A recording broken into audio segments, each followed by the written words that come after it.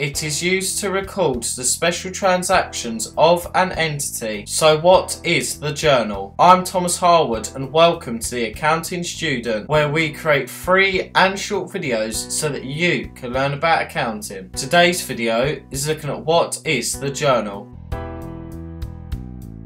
Referring to the video on recording transactions in the accounting system, the transactions that are not entered in the other 5 books of original entry are entered in the journal. The journal is a type of diary used to record special transactions at the end of an accounting period. The transactions are not as common and can be more complex than the transactions entered in the other books of original entry. Here are the 5 main and most common uses of the journal. The first use is to record the purchase and sale of fixed assets on credit. The second use is to record the writing off of bad debts. The next use is to record opening entries of a set of ledger accounts. The fourth use is to record any infrequent transactions or adjustments to an entry in the ledger accounts. The final use is to record the correction of errors in the ledger accounts. Let's now have a look at the layout of the journal. The journal is normally drawn into 5 columns. Starting from the first column to the left is the date of the transaction. Next is the details column. It is used to record the name of the accounts which need to be debited and credited to complete the double entry of the transaction. Then the folio column, which provides a quick reference of where the other account can be found in the accounting system. For example, the general ledger would be GL, the sales ledger would be SL, and the purchase ledger would be PL. The last 2 columns to the right are the debit and credit columns. In the debit column is the amount for the debit entry, and in the credit column is the amount for the credit entry. Let's record information of a transaction on the 22nd of October 2016. Pin Limited sold an idle motor vehicle for £2,000 on credit to W. Smith. For this transaction we would enter the date as 22/10/16. Then in the detail column, the name of the account to be debited will be entered like normal, which will be W. Smith, and then the name of the account to be credited, which is motor vehicles, will be entered in the line below and have an indent. Then a narrative is entered to provide a short description of what has happened and the reason or reasons for the entry. In this example, it would be sale of motor vehicle no longer required. In the folio column, we will enter some random but appropriate references like SL47 and GL65. Finally, in the debit and credit columns, £2,000 will be entered. So that was the explanation of the journal. If you enjoyed it, press the like button. If you have a question you want answered, leave it in the comments below and we'll try our best to answer it. And if you're not already subscribed, make sure you click the red subscribe button to keep updated with the Accounting Student. Thanks for watching. We'll see you next time.